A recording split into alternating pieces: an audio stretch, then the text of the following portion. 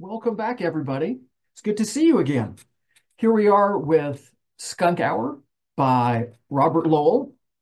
And if you'll remember, it's from his landmark book, Life Studies, which was the start of confessional poetry. Here's my copy. Look at that. That's what, back when books were $2.45, not 2.50. Oh, but I don't want to mark this one up, of course. So here we go with the text of the poem. I've gotten a little bit of a head start. As you can see, I've done some grouping with the stanzas. I've done some highlighting as well. If we take a look here, right, got these boxed off. Now, good place to begin with any poem, of course, is the title, Skunk Hour, right? So what does skunk suggest, right? Yeah, we all know what that suggests, right? It's a bad smell, right? This is an animal that everyone tries to avoid. No one, oh, cute little skunk, let me go pet it. No, no, we don't do that. And then, of course, skunks only come out at night, right? So that's what we get from the title. Very interesting.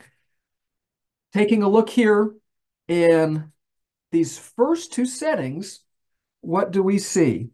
Her, her, her, her.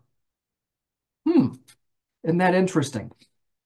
What we see here in this first stanza is the idea of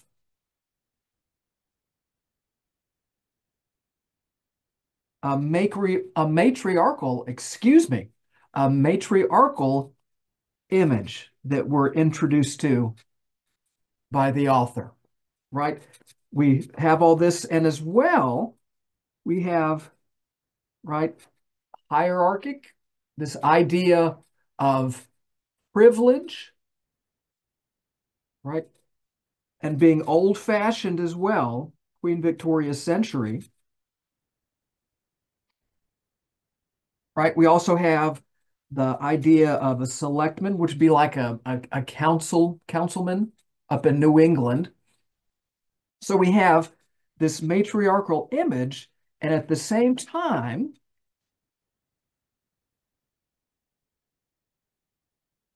we have isolation. Where can we see isolation? Right? Well, we have an island. We have a hermit. We have a cottage, right? Privacy.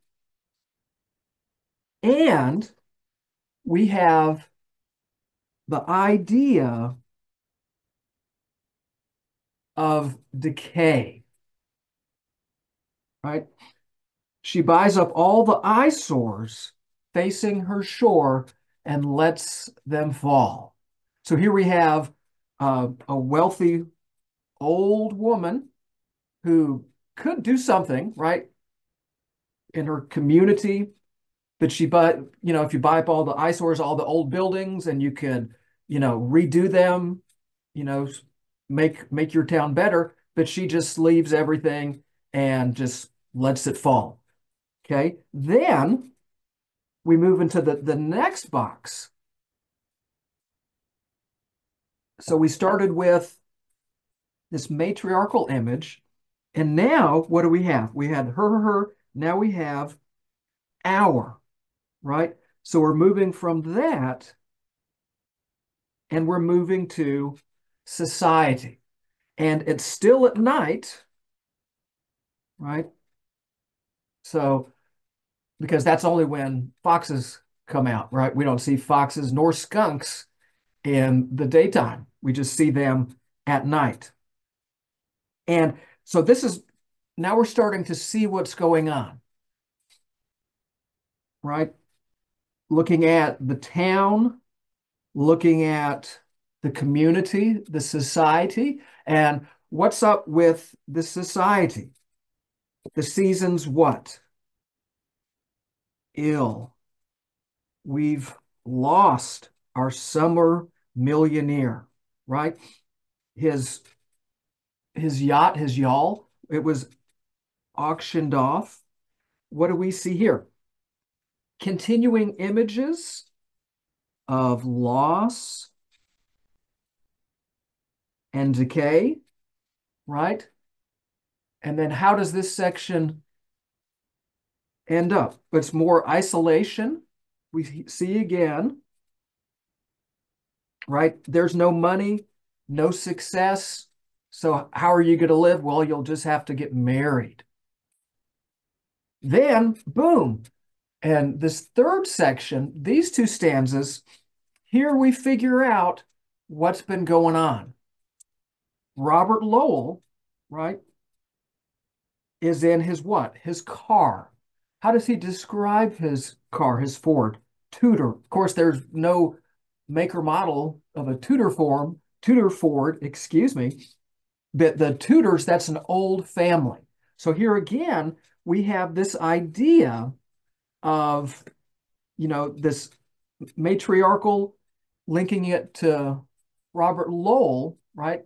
Of the idea of hierarchy of years gone by. And now, so here we have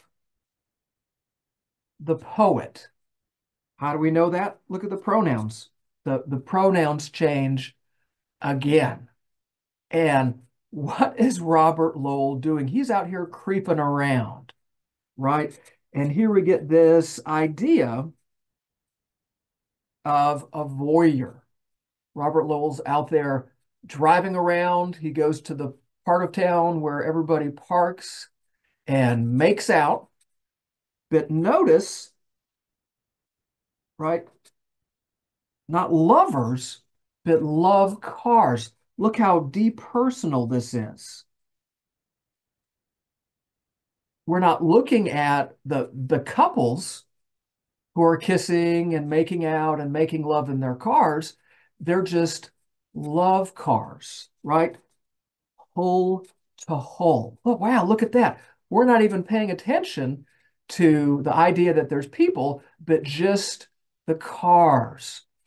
Where the graveyard shelves on the town, right? Oh, wow. What a contradiction here of this part of town where everybody goes to park and just, graveyard shelves. Then we have the admission here of the speaker, my mind's not right. Oh, exactly. We get to hear some music coming out from one of the cars, right? Then I hear my ill spirit sob in each blood cell as if my hand were at its throat. Ooh, I myself am hell. Oh, that is just despair. What do we see here? Right? We see in all of these stanzas, these first three stanzas, crisis, right? Crisis in this eras. We see crisis here in society. What do we see here? We see crisis with the speaker. And now, when we get to this last section, what will we see? Resolution to the crisis, and we'll tackle that in the next lecture.